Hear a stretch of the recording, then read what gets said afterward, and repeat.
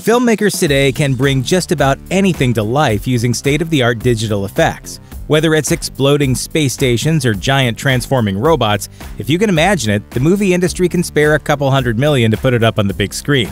But all that technology can also be used for decidedly more mundane purposes, like making an actor's body parts look bigger or erasing embarrassing tattoos. In fact, the movie industry's top effects animators are often hard at work adding and subtracting tiny elements that may never be noticed by most filmgoers. Here's a look at some actors whose real-life features had to be digitally altered for the movies. Dakota Johnson. Whenever you see a nude scene in a movie, there's a good chance that nobody on set ever really got naked. Often, actors wear flesh-colored underwear, and for most movies this is enough because intimate scenes don't really factor into the plot. Not true for the film adaptation of 50 Shades of Grey. Those scenes are the plot, which posed a unique problem for the effects department. Specifically because it showed more skin than most other films do, a decision needed to be made about whether or not Dakota Johnson's character, Anastasia Steele, had a personal grooming routine. Apparently she didn't, because a digital effects artist had to go in during post-production and use CGI to give Johnson, one of these. Cinematographer Seamus McGarvey would later refer to this as one of the most surreal moments of his entire career, closely followed by overseeing the hiring process of a suitable butt double for Johnson. Nicolas Cage. It's safe to say that Nicolas Cage loves comic books. His son Kal-El is named after Superman. He changed his own last name early in his career from Coppola to Cage as a nod to Marvel character Luke Cage, and he even has a large tattoo of the Ghost Rider on his arm. This latter tribute proved to be a problem when Cage was set to star in the 2007 Ghost Rider film because, well, it would have been kind of weird for Johnny Blaze to have a tattoo of his own superhero alter ego on his bicep. So the decision was made to use the magic of special effects to hide the offending tattoo whenever Cage needed to take off his shirt. A persistent rumor surrounding the movie suggests that Cage's abs were also created using the magic of CGI. However, his Ghost Rider co-star Eva Mendes has confirmed they were in fact 100% real.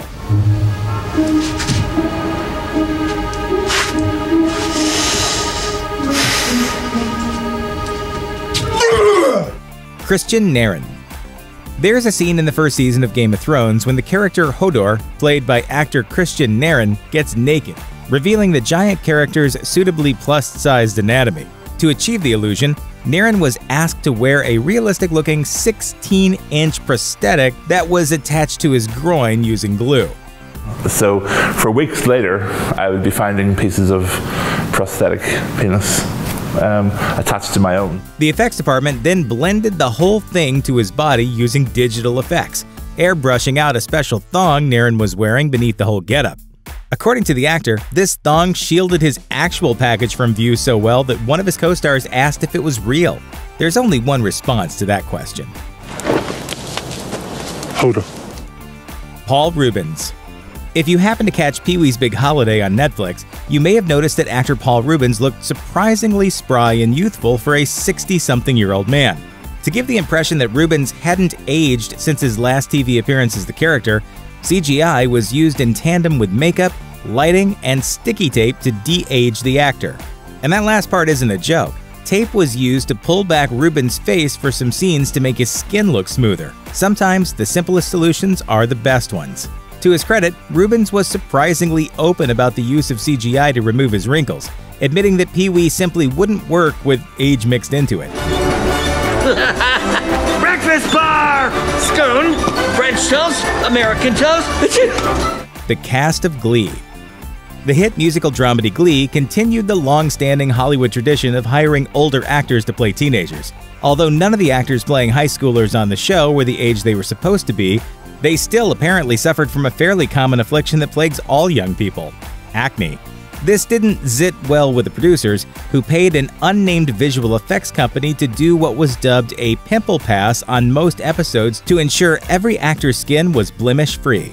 Because if there's anything that's going to make a show relatable to young people, it's flawless-looking actors with perfect skin complaining about being unattractive. Jessica Alba. Jessica Alba resolved long ago to not take off her clothes for a movie. She told Scarlet magazine in 2010, I can act sexy and wear sexy clothes, but I can't go naked. My grandmother would freak out and throw a towel over me if she saw me wearing just a bra and panties. I can handle being sexy with clothes on, but not with them off. Anyone who watched 2010's Machete after reading the article in Scarlet was likely surprised when Alba appeared to be nude during a shower scene. But the key word there is appeared. In reality, Alba was clothed, and her garments were digitally replaced in post-production with computer-generated skin. Claire Danes. When a regular for a hit show gets pregnant, sometimes creators use the tools the universe has given them and write the pregnancy into the story. But when Claire Danes announced she was pregnant with her first child in 2012, she assured fans her Homeland character Carrie Mathison would remain fervently non-pregnant for the show's second season. Danes' on-set work for Season 2 of Homeland continued as late as 6 weeks before she gave birth. Her baby bump was digitally erased in post-production, and body doubles were also used to help with the subterfuge. It wouldn't be the last time Homeland used these strategies to keep a pregnancy out of the story. The following year, they used similar techniques on Morena Baccarin.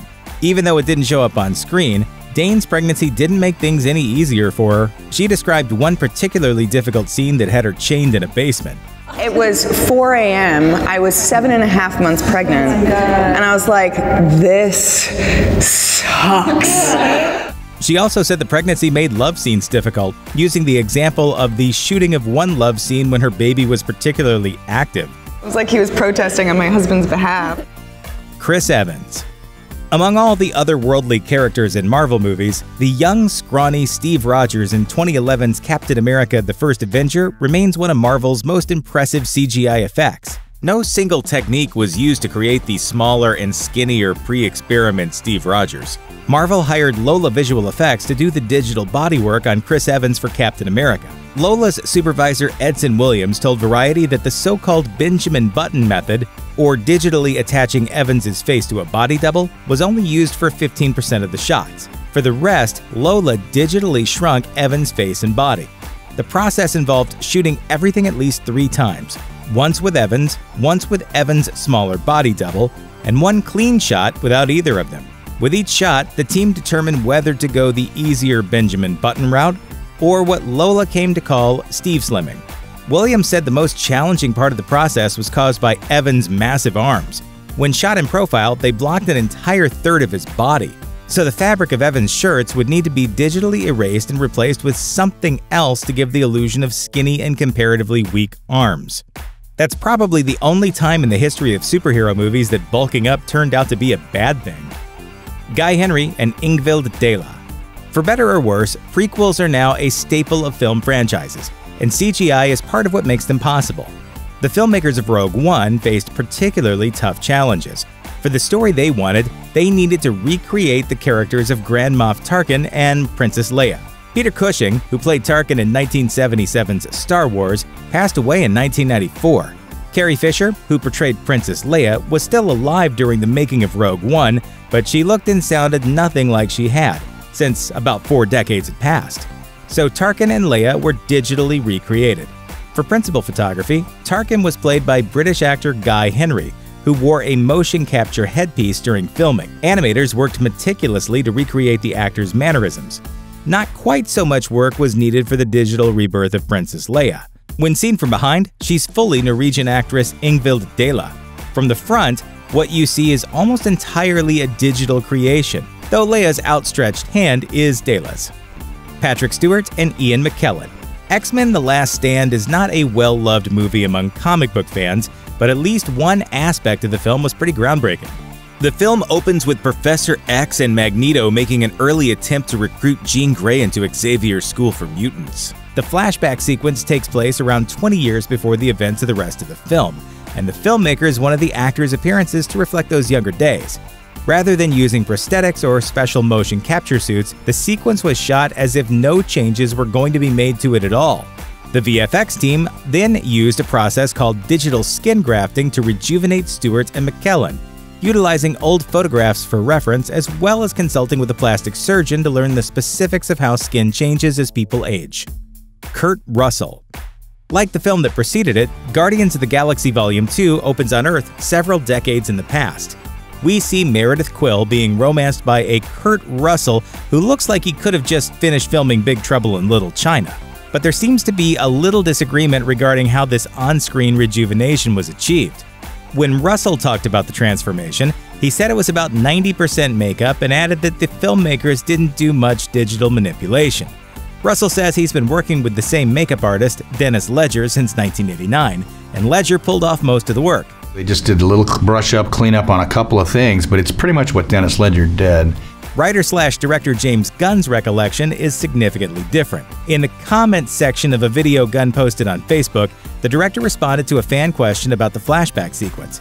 He wrote, "A company named Lola did the effects, and they did an incredible job. First, we film every scene with Kurt. A young actor, Aaron Schwartz, watches everything Kurt Russell does. He then goes in and mimics Kurt's actions. We then take Kurt's acting and general face and body and place Aaron's skin onto him. It is a long, painstaking process that took many, many months to accomplish." Robert Downey Jr. For all the CGI used in Captain America: Civil War, the film's most stunning visual effect came in a comparatively low-key moment. An early scene in Civil War opens to what appears to be a flashback. A young Tony Stark is giving exactly the snark we expect from him as his parents, Howard and Maria, are about to leave for a fateful trip. Who's the homeless person on the couch? This is why I love coming over at Christmas, right before you leave town. We eventually learn we're seeing Stark's memories as they're translated through a device Stark has developed. As they did when digitally rejuvenating characters in earlier films, Marvel Studios called on Lola Visual Effects to take 20 to 25 years off Downey. The scene presented one of the toughest challenges Lola has had to tackle while working with Marvel because the entire sequence was filmed in a single shot. Trent Klaus, Lola's visual effects supervisor, told The Hollywood Reporter, "The shot was nearly 4,000 frames long, with Tony Stark turning from one side to the other multiple times, physically interacting with other actors, and the set itself, and moving closer to the camera for a very long, uninterrupted close-up." Klaus went on to say that analyzing footage from Downey's late 80s film work was essential in achieving the effect, and singled out 1987's Less Than Zero as a focal point. But it's so real, it freaked me out. It freaked everyone. You think it freaked me the heck out? I mean, I was like, my God, he was beautiful. What happened?